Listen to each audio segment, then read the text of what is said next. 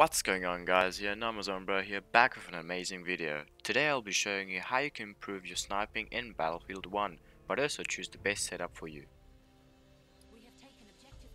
Alright, so the first step is to check your loadout. I'm using the standard sniper since everyone can use it, and in my opinion it's one of the best in-game.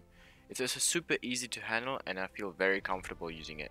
It's the SMLE MK3 Marksman. I've changed my optics on the rifle to the Beam Reticle because I felt like this was a simple one to get used to and made sniping a lot easier for me.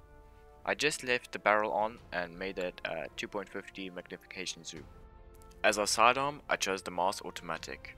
Now, not many people get this pistol directly, but it's really worth getting it when you can. It has high amounts of damage and the reloading is also fast for such a pistol like this. Alright, so for the gadgets, I took the trip-by bomb with gas and the flare gun to spot enemies easier on the map. Now you can choose any grenade that you like. I chose the gas grenade because it just can tell me where enemies are faster if I throw it into certain areas, and it just deals a lot of damage to several groups and gives me lots of points when I do damage with it. So it's really great and that's why I took it. Alright, now we're getting into step 2, identifying what type of sniper you really are.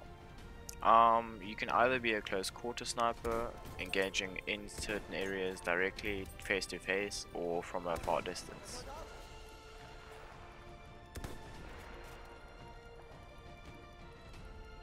So the next step is something you already know, and that's practice. To learn how to use a sniper in Battlefield 1 will take time and precision. There is no other way around that. One thing that is very important when sniping is the range. You are able to change the range on your sniper, which changes the distance of how far your bullets travel.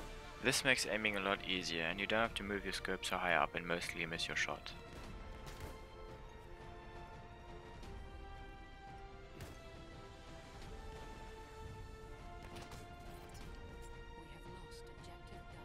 One very important thing to remember is your position. If you have a better position, it's harder to spot you, automatically feel calmer, and you will take your time when taking your shots. This often is a result in you getting your shot on your first try.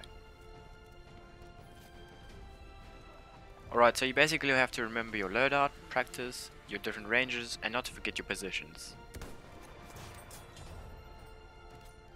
I hope this video helped you out, and if it did, please give it a thumbs up and also subscribe for more content. Thanks so much.